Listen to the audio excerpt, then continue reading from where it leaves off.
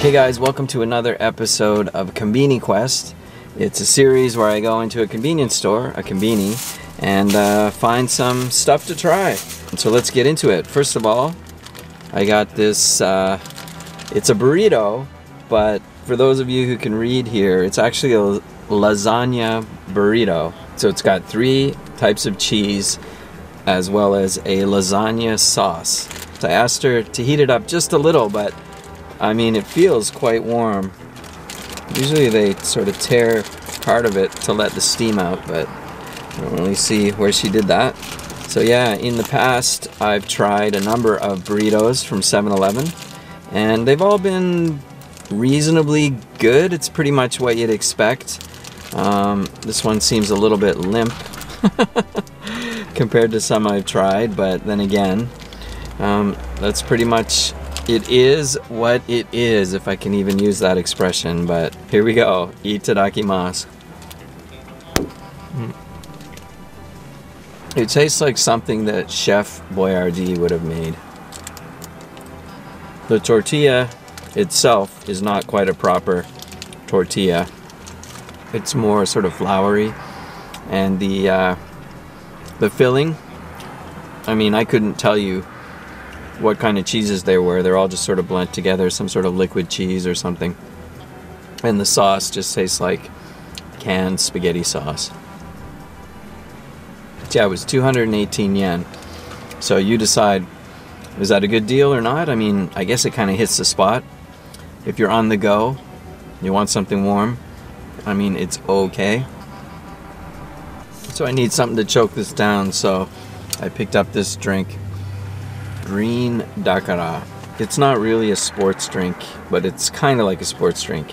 Imagine just like water with a light sort of citrus flavor.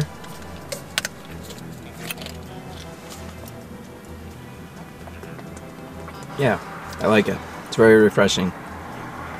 So yeah, it's kind of like water with a light sort of citrus flavor, and they kind of brag that there's a bunch of different flavors in here, stuff like lemon, grapefruit, mikan, like a mandarin orange, and surprisingly, well, there's grape, but surprisingly there's also tomato in there.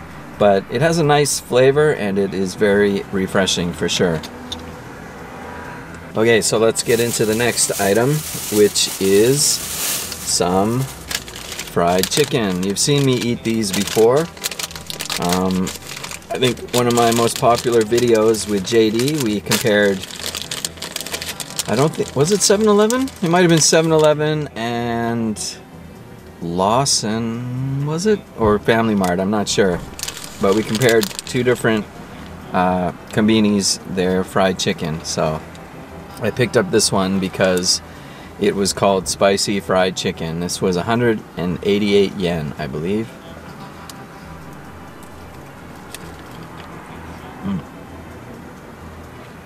Wow. Greasy and chewy. Oh, here's a piece of thigh meat.